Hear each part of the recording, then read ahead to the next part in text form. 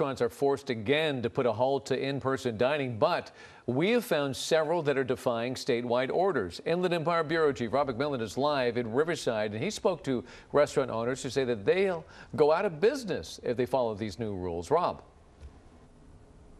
Well, David, as we know, some businesses can stay open, like retail, capped at 20% capacity. But as you mentioned, restaurants, they need to go back to takeout only. But in reality, that's not entirely what's happening. Marla's Cocina and Cantina in Beaumont is closed today, not because of the pandemic, but because they're always closed on Mondays. But tomorrow, owner Diego Rose says they'll be open at 11 a.m. It's going to be business as usual for us. We have always been afforded the luxury of having the space to socially distance people. Rose says they try to sit most people in this part of the restaurant with roll-up doors that he calls an outdoor patio. He says if other businesses can stay open indoors, why should restaurants be told they can't open outdoors? A lot of our mom and pop shops have spent thousands and thousands of dollars to move their inside outside and have 3 walls or 4 walls in a tent, have people outside in a tent, and as you can tell in this wind, they've lost it all.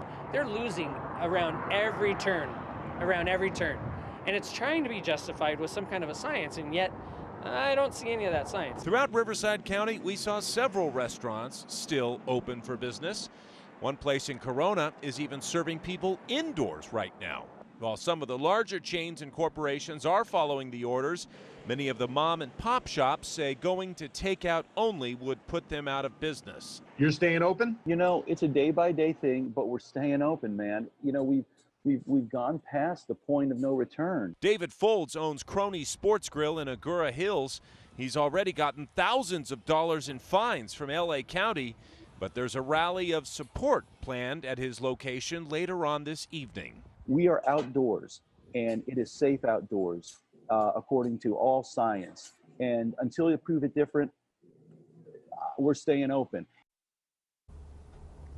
So then there's the question of who's going to enforce the governor's order. Well, obviously, if you have a liquor license, the state alcohol beverage control can come in there and yank that license. But that's a state agency, so the rest of it's up to the individual county. Here in Riverside County, Sheriff Chad Bianco says he will not be enforcing the order. So then it goes to the Department of Environmental Services, Environmental Health. And a spokesperson tells me that they'll go out and try to educate businesses that are staying open, but at the end of the day, it would go to county council for enforcement or fines. And that spokesperson tells me that not at any point during the entire pandemic has Riverside County fined a restaurant for noncompliance.